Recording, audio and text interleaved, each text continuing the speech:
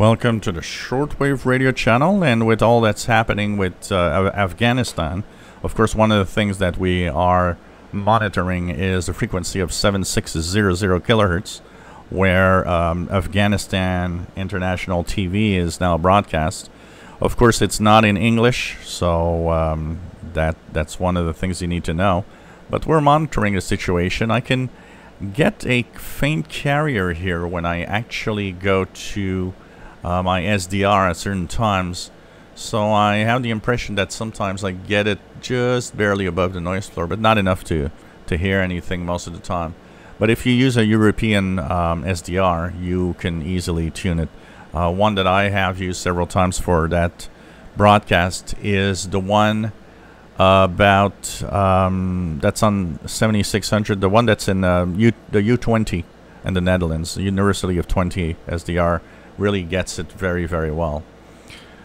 Now, I wanted to share this from the British DX Club, which is a updated guide to Afghanistan DX, and this has been updated a week ago, barely a week ago, when things started to happen.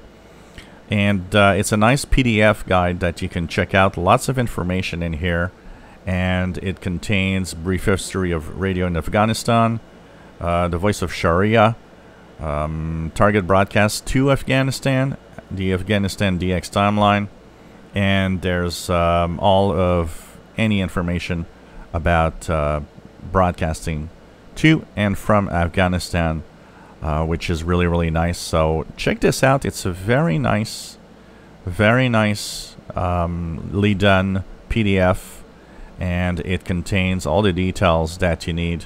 It's 34 pages.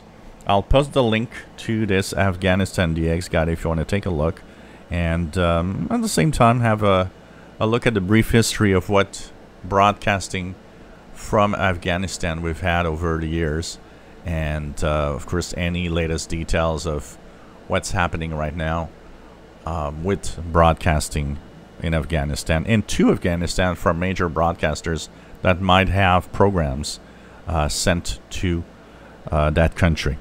So the link is in the description below the video, and it comes from the British DX Club.